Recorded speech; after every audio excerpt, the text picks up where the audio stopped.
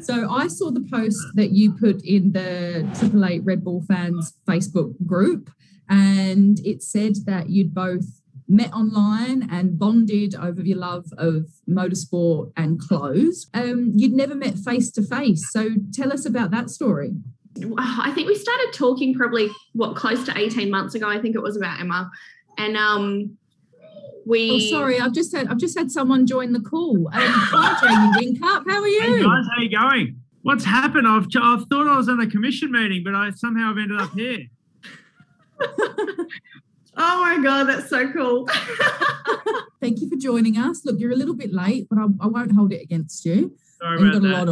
We've got a bit going on at the moment.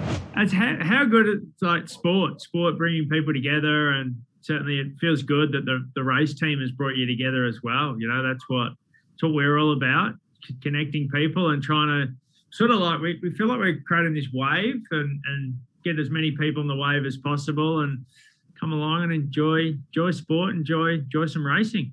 Yeah, it's been a bit surreal having a female friend that actually likes racing as much as I do. So my hubby's massively into it, which has been great. But to go along and have a girl that's right next to you taking photos, enjoying the day too, has just been really awesome.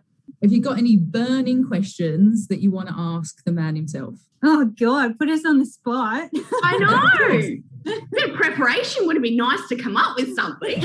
My dad has always been a race car driver from when I was, a lot younger.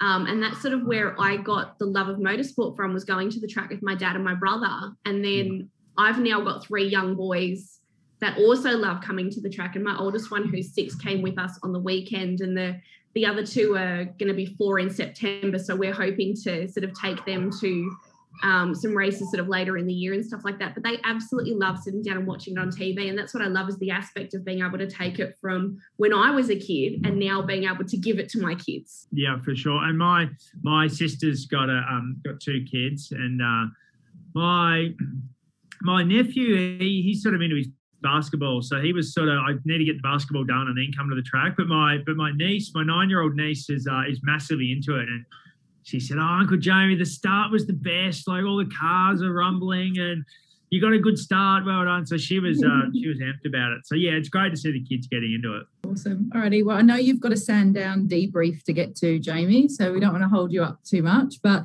I thank you so much. Thank you for going along with the surprise. Yeah, I'm sure we've made 2 fans really happy, have we? Yeah. Yeah. Hope to see you at the track. Yeah, no. Fangirl moment. Thanks for letting me crash your Zoom meeting. No worries. Just be on time next time, Jamie, okay? Yeah, will do. Sorry about that. No worries. Thank you so much. Bye. Have a good weekend. Bye. You too.